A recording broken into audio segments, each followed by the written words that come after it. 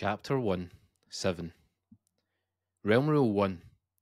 Honour thy autocrator, and esteem thy realm. Both come before thyself. Today is the biggest day of my life. I will find out my name. It'll be fine, 7.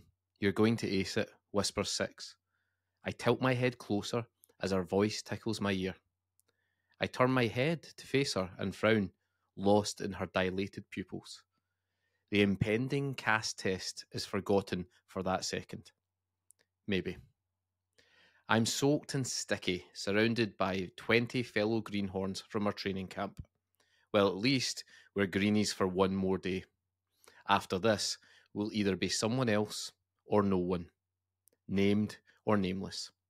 The smell of damp, old sweat, and urine fills the back of the truck. 12 wears a permanent scowl.